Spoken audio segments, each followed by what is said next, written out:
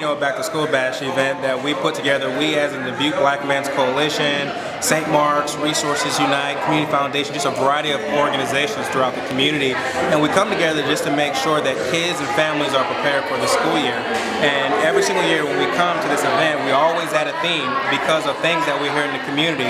So the first year we talked about grade level reading, so making sure if you look around, kids have access to book bags and school supplies, books that reflect them. We talk about STEM because that's the future. So we want to make sure that kids are prepared for careers and anything related to STEM, science, technology, engineering, math. This year we're focusing on brain health. So if you look around, there's people who are doing yoga and different meditations just throughout, because we know there's an issue in our community and our country with people who are dealing with brain health or mental health issues. So really it's the community coming together, supporting each other, building one another, and just really just wrapping our arms around as one.